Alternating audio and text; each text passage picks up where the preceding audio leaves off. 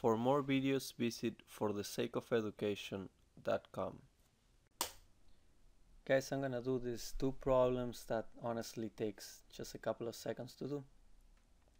The board is used to hold the end of the four-way Lagrange in the position shown. When the man applies a force F of 100 newtons, find the magnitude of the moment produced by this force about the x-axis. The force lies in the vertical plane. What he means by the force lies on the vertical plane is not that the force is vertical. Doesn't mean that it's vertical. It's obviously not vertical, you can see it. It means that it lies in the vertical plane, which means that it's parallel to the y and z axis.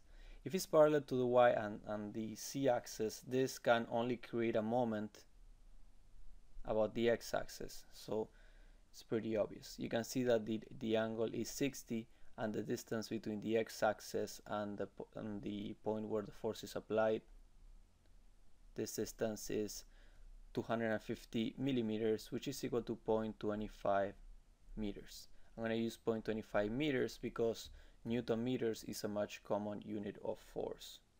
So as you can see, this force F has a y component and a z component.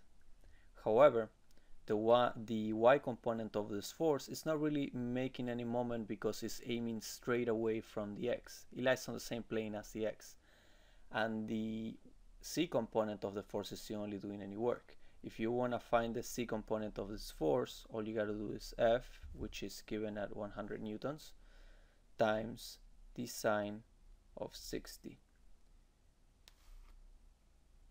So to find the moment that is creating about the x-axis, the moment that it creates about the x, you got to multiply the lever arm, which is 0.25 meters, times this force F sine of 60. And it comes out to be 21.7 Newton meters.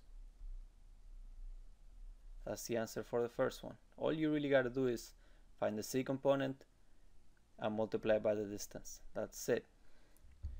Now the second problem says the board is used to hold just the same way as the problem before. If a torque of 30 Newton meters about the x-axis is required, find the required magnitude of the force that the man's foot must apply. Now as you can see, we found the formula here that we're going to use. We know that m of x, let me rewrite it, 10.25 times F sine of 60. They're telling you that the moment we got to produce, the moment's right here, is 30 Newton meters. So this is 30 times 0.25 times F sine of 60.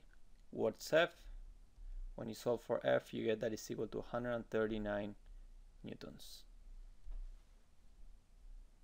So this is the force that you must apply to create this moment about the x-axis. So final answer for the second one. Please comment below if you want me to do any problems, and I'll be happy to help. Thank you.